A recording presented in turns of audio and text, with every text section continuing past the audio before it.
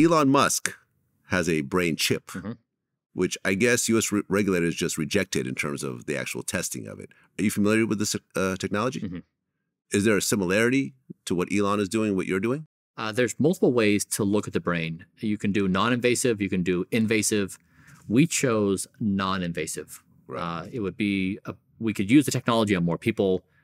So yeah, it's just a different technological path. Okay. His, you actually have to drill in your skull. Right. And yeah, there's surgery required. Yeah. yeah. Which, you know, it has its purposes. Like you can do things with implanted technology you can't do with non-invasive technology. Right, And the same is because true. I mean, with Elon's technology, someone who is a quadriplegic could actually control like a robot arms and legs, right? I mean, so Somewhat. think of it this way. So we have roughly 100 billion neurons in our brain. It's amazing. Yeah, I know. It's a huge number. I'm like, wow, okay. It's spectacular. Yeah. And so if you're trying to look at what's happening in the brain. With our technology, we're saying we want to look at basically the neurons across the entire brain and about 15 to 20 millimeters deep. So it's just the cortex. We're not looking at deeper structures of the brain. So we get some percentage of the 100 billion neurons, but we get a whole mapping of the entire cortex. Now, if you, but it's a kind of a more generalized look at these neurons, not specific. Whereas if you have a chip, you can put a chip, in the brain, these electrodes in the brain, and you can get as close to a neuron or a few neurons. But in doing that, you may be speaking to 1,000 neurons, 100,000 neurons. So you choose that versus 100 billion. You can do a certain thing with that number of neurons. So when someone gets a Parkinson's implant to ameliorate these symptoms, they're getting an implant at a hyper-specific location that does exactly that thing. You're not doing whole brain work. And so you're choosing your modality based upon your objective. And so Colonel's objective was measure everyone's brain on planet Earth so we have this awareness. But there's a trade-off you get, like in doing the different technologies. Gotcha.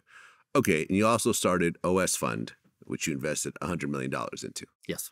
So basically you took the money you made from selling your company and half of it you invested into your own projects. Mm-hmm.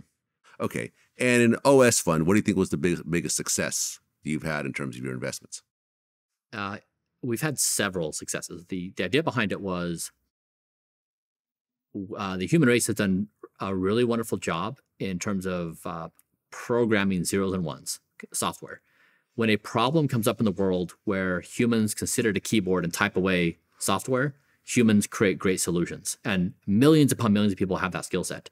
If we have a problem in the world where we say, the coral reef needs to be more tolerant of higher acidic conditions in the water, or like take your problem with like a physical reality. We don't have millions and millions of people who just spin up and can design new versions of coral reef that fast. So I was basically trying to invest in an infrastructure to say, okay, world, we've done a really wonderful job learning how to program zeros and ones in software. We really need to now program atoms and molecules and organisms. And so some of my companies, they do things like that. For example, Ginkgo Bioworks, for the production of rose oil, instead of planting a rose plant, watering it, fertilizing it, harvesting, and then extracting the oil, they just take a yeast organism, program the yeast, and it produces rose oil. And so you don't have to play with this old school way of going out and planting and fertilizing. It's just done biologically. And you can produce all kinds of things that way. So it's moving manufacturing of all of our essential things to the world of biology. And so same thing with my other companies doing things in nanotech. They build these structures atom by atom. And so it was really making our physical world predictably engineerable, because we need to engineer all things from drugs to materials to everything we do. You've got this physical component. I mean, not to say it's the same technology, but can you compare it somewhat to like lab-grown meat? Like instead of, raising a cow, Yep. feeding it for whatever, 5-10 years, and then killing it and eating it, you could take the building blocks of that meat and kind of create meat in a lab without actually having to create the cow. Yes. Same kind of thing. Same thing. And why grow a tree, cut it up, and then build a house? Why not just have biology grow the house? Right. I mean, or create the wood. Yeah, Which you could use for the house. Grow into the house. Like actually, actually program it wow. to actually. Oh, I see what you're saying. Program it to grow a house. Not even build. Yeah, you just skip the wood part. You could actually grow the house itself. Yeah. And so it's a mind-bending change of how we do things today. Yeah. And these companies have proven the ability to do these things. So, I mean, this is not sci-fi. They're doing exactly these things right now in all these different forms. And so our ability, the human race's ability to master the predictable engineering of biology is an unbelievable demarcation of intelligence for us as a species. And it opens up all this huge frontier of possibility for us. Between Kernel and OS Fund, have some of these projects been profitable, or at this point are you just sinking money in and hoping at some future time that it'll come back tenfold? Yeah, Kernel is still on its way. OS Fund, we've had several companies exit and make money. So, yeah. Nice. Okay, so you're, running this big fund, you're CEO of Kernel, and at what point do you really start saying, okay, I'm going to go ahead and start working on the whole anti-aging thing? Mm-hmm. I've been ruminating on this problem again for a decade, right? Like, what matters in the year 2500? So, like, if we do a thought experiment, we say, okay, let's go out to low Earth orbit. Let you and I look back at planet Earth. So it's quiet, and we say we want to quiet all the noise, everything that doesn't matter. Let's just push aside. What is really going on planet Earth? And I'd say there's three things. One is you've got the emergence of artificial intelligence. Mm-hmm. It's just it's the most spectacular thing happening on planet Earth. Number two is we have this open question: is our biosphere going to be able to sustain us on planet Earth? Important question. Global warming and the such. Yeah. And number three is, hey, we as a species, we seem to have kind of a hair trigger on violence towards each other. We're kind of playing around with nukes, like as a species, we're pretty violent. Yeah. And we're always on the razor's edge of destroying each other. True. So I'd say those are three things in my mind of big things going on. Like, okay, so what could we potentially do? And my thought on this is that artificial intelligence is moving very quickly. We as humans, for the first time, we don't know our role in the future. We can't map out that we continue to be top of the food chain. It's just uncertain what's going to happen. We're evolving in this place, and we also don't want the fun to stop. I like living. I want to continue to exist. I don't want us to destroy each other. So Blueprint is not it. Yes, it's about anti-aging and health and wellness, but really, it's this question about what is the future of being human, and that's what I set out to do. And what I basically have shown is I've built an algorithm that takes better care of me than I can myself. Okay, and I guess you got the idea when you were flying your plane and you put an autopilot?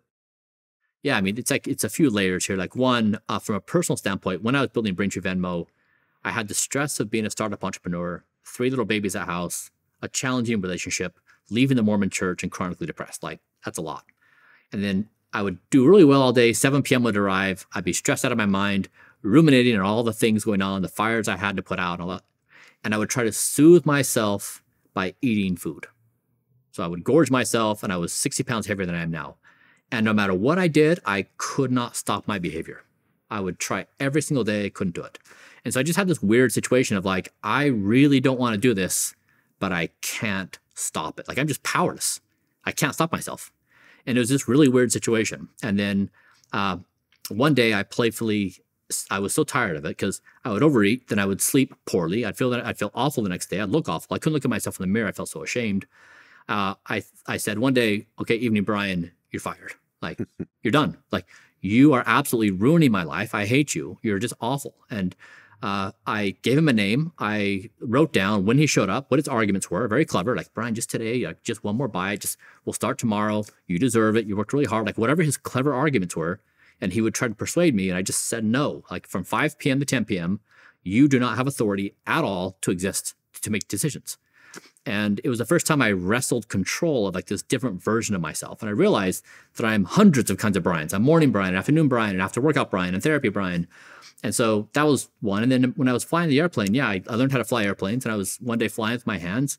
And I was like doing left, right, up, down, and like doing this thing, trying to keep it. And then I put autopilot on, and the plane just stood right up, like just perfect posture. I thought, damn, like that's what I need. I need an autopilot for myself. You know, like instead of me trying to do this crazy thing all the time. And that's when it just like kind of got in my mind. I thought, I want an algorithm that takes care of me because one, I've proven that I can't take care of myself the way I want to. And two is I bet it could do a lot better job than I can myself, and it could probably improve me. And so then if we say, okay, so another thought experiment, you and I are talking and we say, what is the potential of artificial intelligence over the next 20 years? We're going to like have a couple ideas, but it's basically better. Neither one of us is going to argue it's going to be worse. Well, if you're Elon Musk, you argue that it's going to be worse, but yeah, I think it's going to be better. He's not arguing it's worse. Well, he's scared of AI. Because it's better. Yeah, but it could also, he feels it could also be catastrophic. Okay, when I say better, it's going to be more capable. Yeah. So we're not going to argue whether or not it's going to be more capable. We may argue what it means, but it's just getting better. Correct. If we say for you and me, what are you and I going to be like in 20 years? We don't assume better at all. We assume worse. We just assume what's our decay curve going to be like, fast or slow? Mm-hmm. What if that wasn't the case? What if we could assume, just like our technology, that we will be better? Humans have never been able to think about themselves like that in the history of the human race. We've always assumed inevitable decay, decline, and death. Yeah, after a certain age, right? Because you would say that, you know, from being from 5 years old to 10 years old, your body's now more powerful, it's more resilient, you know, it gets to a certain point, in which case it goes into decline. But yeah, at our age, I'm 49, you're 40 something. Yeah, we're assuming that every year is going to get, you know, my eyesight's getting a little worse, my glasses have to be improved and everything else like that. And I know, and with my personal journey, you know, at the start of the pandemic, I was 30 pounds heavier. And I was always thinking, okay, I should lose weight, I should work out. I tried being a vegan, whatever else, and never really caught. But then when I realized that the death rate from COVID was tied to obesity and weight, that to me was my wake-up call. Yeah. I said, okay, if I don't lose weight, I might die if I catch COVID. So what I realized at that point is like, okay, it's really based on the amount of calories that I eat. I got this app called MyFitnessPal, and I started just logging in my calories of every single thing I ate for the first time in my life. And it was like an eye-opening experience. I'm like, oh, okay, so if I hit 2,000 calories a day, according to this app, I will lose weight. And the weight just started flying off. Yeah. It completely blew my mind. Numbers. And yeah.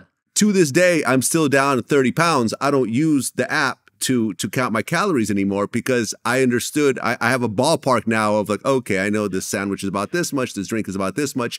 I can sort of eyeball it in my head. And that was to me my biohacking experience for myself. But you took it 10 steps further than that. So what did you start doing for your biohacking? Yeah.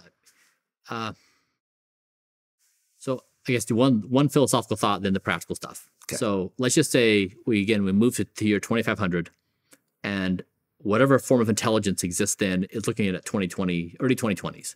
And they're like, amazing that humans did blank that changed everything about the future of the human race. What would that be? And I would hypothesize it's potentially humans in the early 2020s figured out how to get themselves, not just their technology, themselves on the improvement curve. That when we imagined ourselves, it wasn't, even a 10-year-old is going to say, I know I'm going to get bigger and stronger, but I'm also going to follow the same decay curve. I'm going to die. Humans figured out how to make themselves better so they could begin having aspirations to say, what am I going to be when I grow younger? I don't know what kind of superhero, but I'm going to be blank. The biggest revolution that could happen in the human race would be that we switch. And so with me, I wanted to pursue in an experiment, what would the future of a human existence be like? So if an algorithm really did run my life, what would it be like? And so we started with all the best science. And so I have a team of 30 doctors. We looked at every single lifespan and health span study in existence. We looked at all the evidence, we ranked all of them, and then we started going through the systematic process of identifying what would a perfect protocol be like. And that's what we've done. And so every single calorie I eat, every supplement I take, everything I do is based upon evidence. And it's different from today where health and wellness is a lot like religion, where you've got an endless number of gurus to pick from, but then it's very hard to know who to listen to. Just like the King James Bible supports 100 different denominations, when they all claim that they're God's true and only, the kind of is the same as true with health and wellness. Everyone has their own little thing. Right. And we just said, no human opinion. It's evidence and data. And so I became, I think I'm the most measured person in human history. I have more data collected about myself, and then we match it to the evidence, and we create this closed loop system of continual improvement. And I've made the whole thing available for free for everybody. So people can try it. They can do it themselves. They can test to see if it works. Okay. So you got 30 different doctors that started to work with you. Yeah, to clarify on that, like for example, I have a medical grade ultrasound machine at my house. And so ultrasound, people are familiar looking at babies in the womb. Mm-hmm. So we do whole body ultrasound. We look at all my joints, all my organs, lung, hearts, brain, all that kind of stuff. And so we have one sonographer who runs the machine, who looks at my heart, one that specializes in my other organs, one that specializes in my musculoskeletal. So when I say a team of 30, it includes practitioners like sonographers who run these machines.